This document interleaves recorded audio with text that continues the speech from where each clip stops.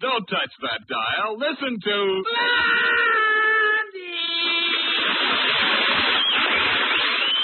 Yes, it's time again for Blondie, starring Penny Singleton as Blondie and Arthur Lake as Dagwood Bumstead.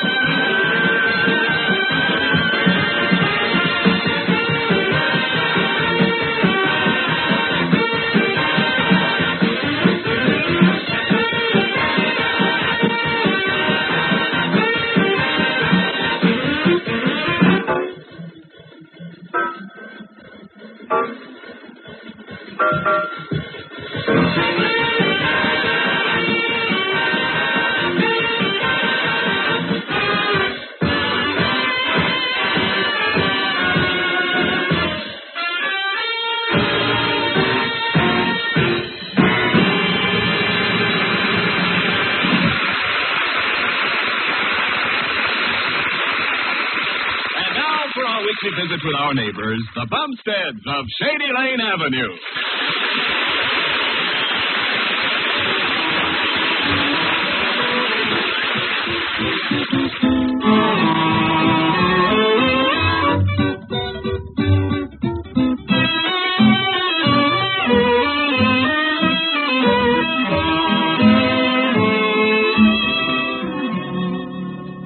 Today, the J.C. Dithers Construction Company hopes to land a contract for building a modern airport at Sheridan City. And Dagwood and Mr. Dithers are in Sheridan City to meet with Roger Blunt, president of the company, which will award the contract. Blondie has gone along with them, and right now they're all in a hotel room where Dagwood is preparing some final figures. Mr. Dithers seems to be a little nervous. Let's see. The estimate calls for 3,000 cubic feet of... And add this to the other figure, which gives me... What is it, J.C.? For heaven's sake, stop that yelling. I wasn't yelling. I was just mumbling. Well, mumble a little more distinctly and a lot quieter. You're driving me nuts. Oh, now, Mr. Dithers, surely you're joking. Blondie, I said he was driving me nuts, and he is driving me nuts. Now, are you convinced? I'll be convinced when you learn to do that and bite your fingernails at the same time. What fingernails? See? My nerves are all tangled up like a bucket full of eels. I can't help it. This job is either going to the Dithers Company or the Goliath Company. And Berger and Goliath would do anything to snaffle that contract. Hey, now look here, Mr. What do you want? Couldn't you be a little quieter, please? I'll never get these figures done. All right, go ahead. Thank you. Now, let's see. 10, 20, 27. Bumstead. What do you mean, 10, 20? Are you adding a 9 and an 8 like they were both 10s? Sure, it's the Bumstead system of simplified addition. Dagwood always does that, Mr. Dithers. Yeah. He counts 9s and 8s as 10s and keeps track of the difference. Then when he gets to the bottom of the column, he subtracts that from the total. Yeah. It's very simple, isn't it?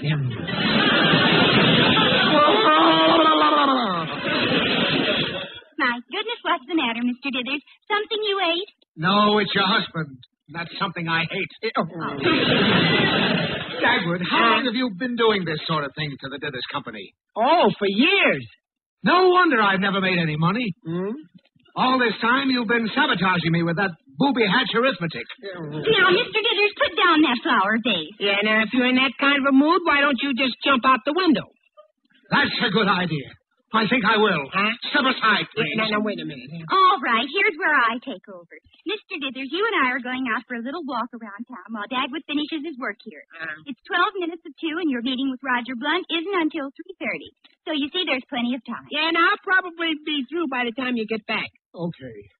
But I can't help worrying about Berger. He's sure to try some stunt to keep me away from that meeting. Come on, Mr. Dithers. I wish I knew what he had up his sleeve. It's probably just his elbow.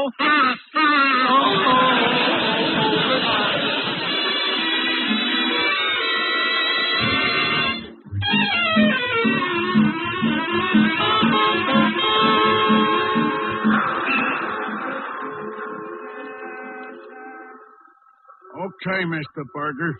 What do I do to get that $20 now? It's very simple, Punchy. Yeah. See that man and woman in the next block? Walking this way? Yeah, but I don't see too well. Hey, that's a cute little dame. Goodbye, Mr. Berger. Wait a minute, Punchy. That man is Mr. Dithers. And when he gets here, you bump into him. Oh, boy. Then I slug him, huh? No. You insult him until he slugs you. Oh, okay. And then I slug him, huh? Hey. No, you don't slug him at all, you jab-happy jerk. Gee whiz. You call a policeman and have Dithers arrested for assault and battery. That'll keep him occupied while I attend to a little business, and you get the $20 when I see Dithers at the police station. Oh, I get this. Oh, okay, Mr. Berger. I'll duck back into the doorway here. Remember, don't hit him. Make him hit you. Oh, hit him. Yeah. Oh, boy. $20. Well, here they come. Well, Mr. Dithers, I was sure I saw Mr. Berger looking around the corner. I've had nightmares about that slick operator ever since this job came up. And Oh, dear. Pardon me. Smile when you say that. What's the idea of bumping into total strangers, huh? Now, don't get tough with me, Roscoe, or I'll tuck your ears under your collar. I dare you to take off that false face and say that. Mr. Dithers, let's go. You don't want any trouble. Just a minute. False face, huh? Well, don't tell me that thing you got on is real. Okay, you asked for it. Mr. Dithers, don't. I'll teach you a few manners. Oh, dear. Economy-sized moron. Well, I guess I've taken enough. Help! Police! Assault! Battery! Police! Mr. Dithers, quick, let's get out of here. I saw Mr. Berger peeking out of the doorway. Come on, let's get into that cab. Holy smoke. He's trying to frame me with assault and battery. Police! Murder! Earthquake! Now, he'll have you in a police station, and you'll never get to that meeting. Come on, driver, get going.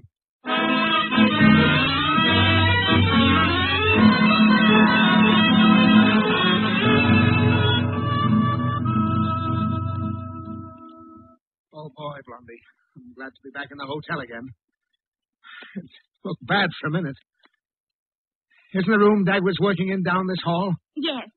You know, another thing, Mr. Dithers, that man didn't hit you back, and he had cauliflower ears. He didn't get those from sleeping on a hard pillow. You're right, Blondie. I've been framed. And there'll probably be a policeman up here for me any minute now. I'll never make that meeting. Mr. Dithers! I'm innocent. I never touched him. And besides, my name isn't Dithers. Oh, it's only Ken Niles. Oh, hello, Mr. Niles. Hello, Blondie. Well, what are you doing over here in Sheridan City? Well, I had to make a little address before the Woman's Good Government and Civic Advancement Club. Oh, Yeah, well, so long, folks. so long, Mr. Niles.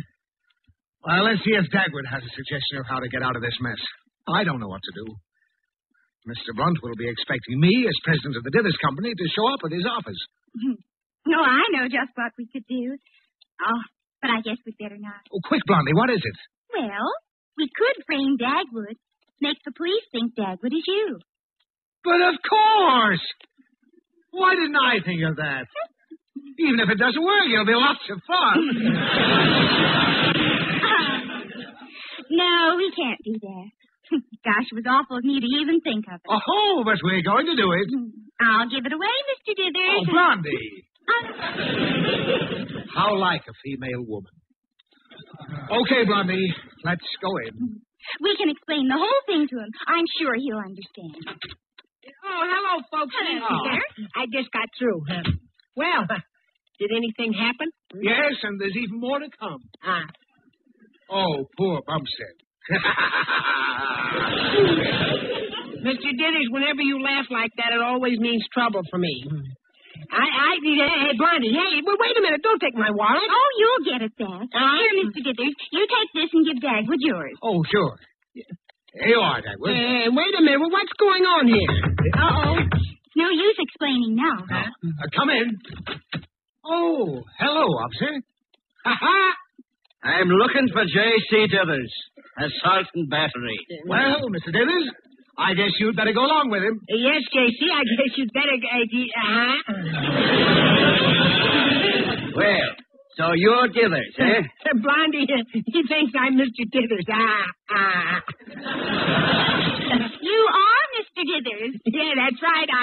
Blondie. Hey, you. What's your name? I'm Dagwood Bumstead.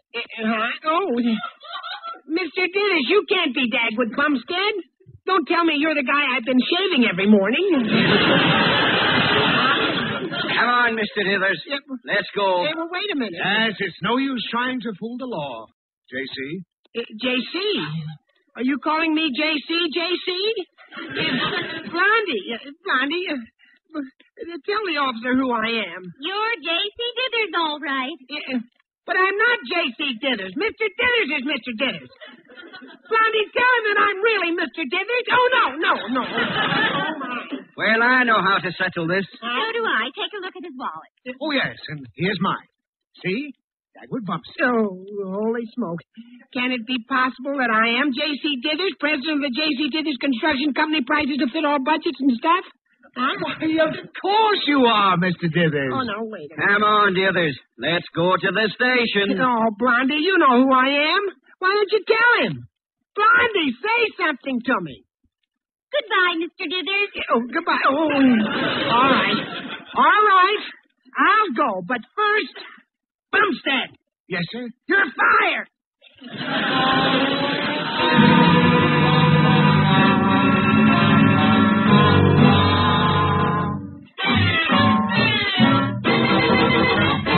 Officer, this is an outrage. I won't stand for it. I'll have you know I'm a citizen. I'm a taxpayer, and I demand a little justice. Now, quiet down, Mr. Dithers. Yeah. Look what you did to this man here. Yeah? Yeah, look. 2 black eyes.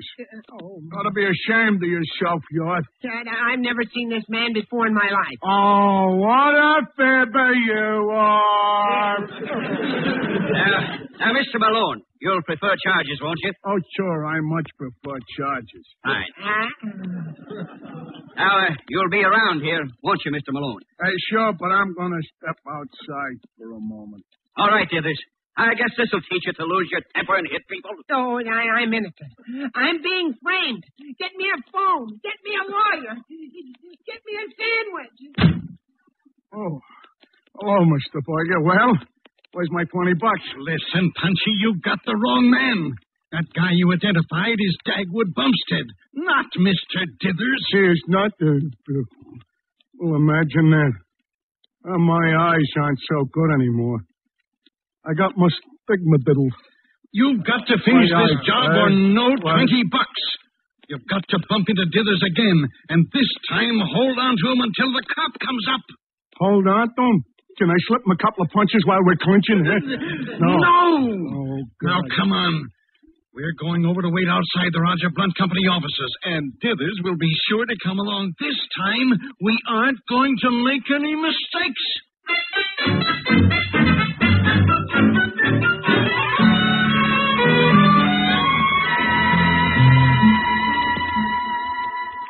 Okay, lady. You can go in and see Mr. Dithers. He's in this next room. Thank you. Don't take no hacksaws into him.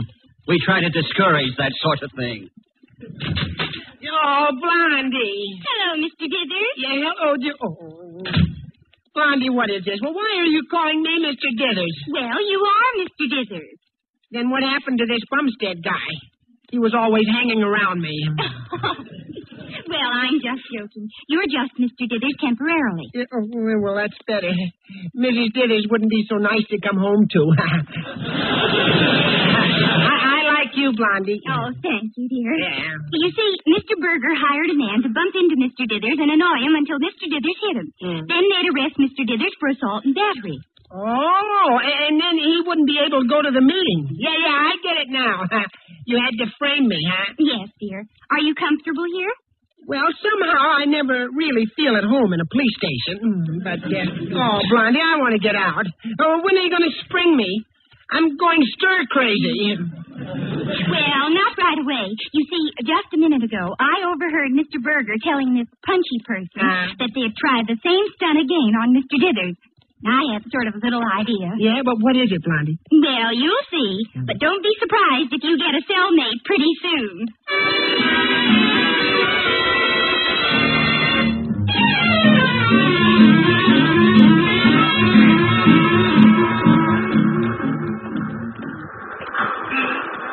What did you find out, Mr. Dithers? Well, I sneaked into Blunt's office the back way and found out he hasn't come in yet. Still out to lunch. Oh, that's fine. There was a policeman hanging around the office, too. You see, Mr. Dithers, it's just what I told you. If you show up at the meeting, the policeman will grab you for that assault and battery charge, even though they do have Dagwood. Well, I'm cooked. I can't win now. And Punchy, the man who bumped into you, is right around the corner waiting. Well, I don't know what... Say, there's Mr. Blunt right now. Across the street, waiting for the light to change. Oh, good. Now, you just stay here, and I'll be right back. I'm going around the corner where Punchy is. Oh, Blondie, for heaven's sake.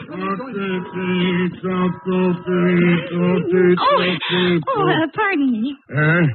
Could you tell me where I could... Oh, there's Mr. Dithers across the street. Who?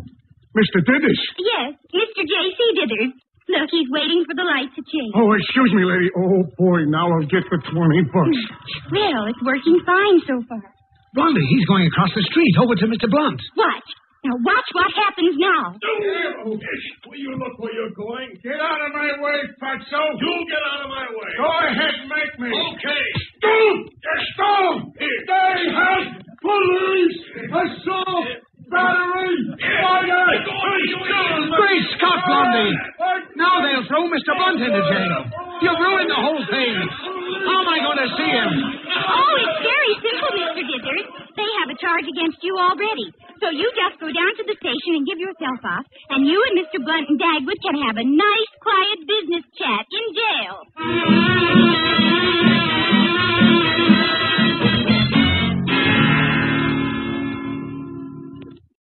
Okay, Mr. Dithers.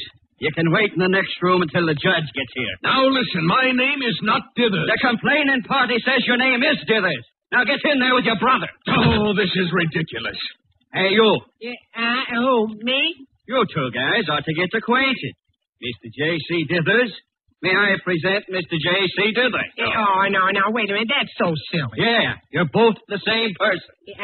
Oh, go back to your corn plasters. What was that? I didn't say anything. It's sort of funny, isn't it? Well, that depends on your sense of humor.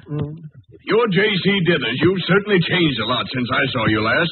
Well, listen, I'm Dagwood Bumstead of the Dithers Company, but they think I'm Mr. Dithers. Well, I'm Roger Blunt. I was expecting to meet you and Mr. Dithers today, along with Berger of the Goliath Company. Now this happens. For some reason, they think I'm Dithers, too. Oh, well, look, you see, Mr. Berger fixed that up. He got a man to bump into Mr. Dithers and start a fight so that Mr. Dithers could be arrested and kept away from the meeting. Oh, I can't believe the Goliath Company would stoop so low. Oh, sure. Mr. Berger is really a stoop. Huh? Yeah. Now, what are you doing here? Oh, me? Oh, I'm just a fall guy. I took the rap for Mr. Dithers. Oh, nonsense. No company would do such a thing. Well, now, if Mr. Dithers hadn't shown up for the meeting, you wouldn't have given the Dithers Company the contract now, would you? No, of course not. Yeah. But I swear. Here comes the third, Mr. J.C. Dithers. You let go of me. Let me walk here. Don't throw me in. I've stood for two, Mr. J.C. Ditherses, but three is too many. Get over in the corner with that pile of junk. Look out!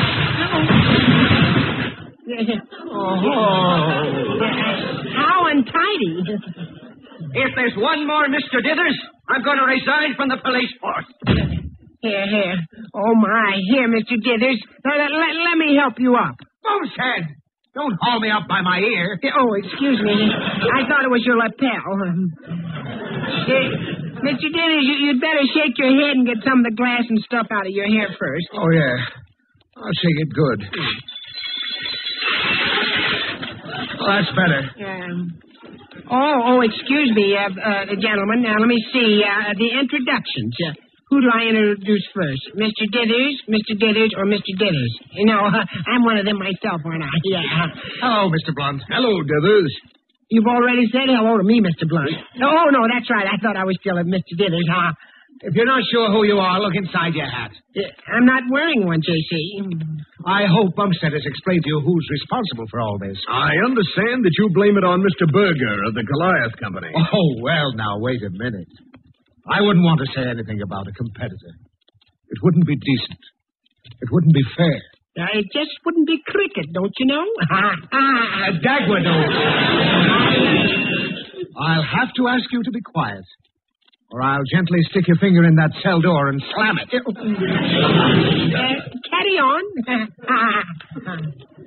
I wouldn't say anything about a competitor, Mr. Blunt.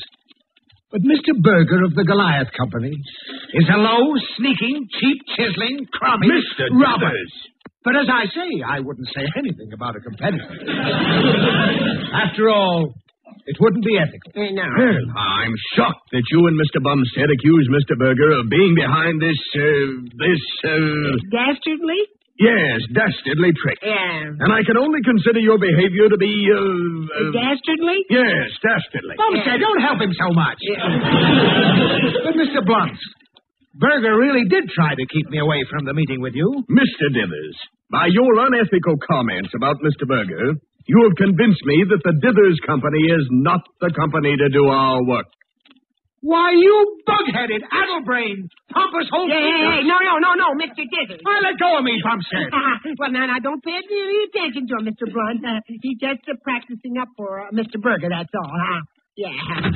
Well, here's another assault and battery case. Luckily for my sanity, his name isn't Mr. Dithers. Hello, everybody. Why, he's the man I had the scrap with. He's the man I had the scrap with, too. He's the man I had the scrap with, too. I keep pretending.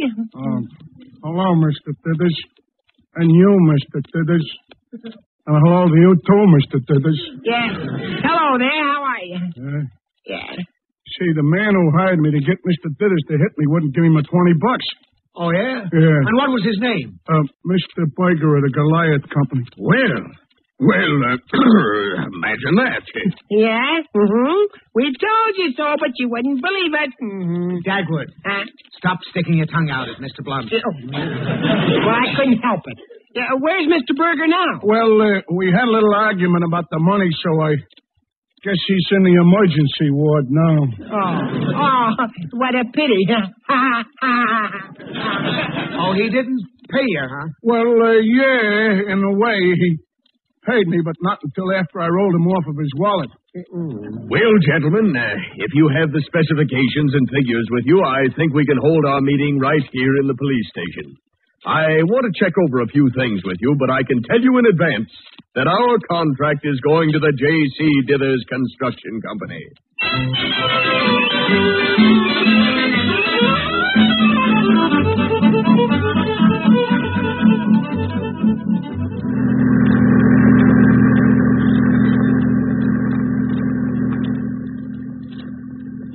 Well, you know, it's been a very successful business trip. Many thanks to you, Blondie. Well, thank you, Mr. Dithers. But I think Dagwood deserves a lot of the credit, too. Yeah. Where could you find a better fall guy to frame, huh? You got me there. Yeah. And Dagwood, you know, Mr. Dithers is going to give you some extra days off. I never get any of my own shopping done then. All I do is carry bundles. You think I was a pack mule? I won't stand for it. Bumstead. Yes, sir? I'm going to make Blondie a temporary vice president of the Dithers Company. And you're going to be directly under her. No, but Mr. Dithers. Bumstead. Yes, Mrs. Vice Pres. You're you're going to go shopping with me next week.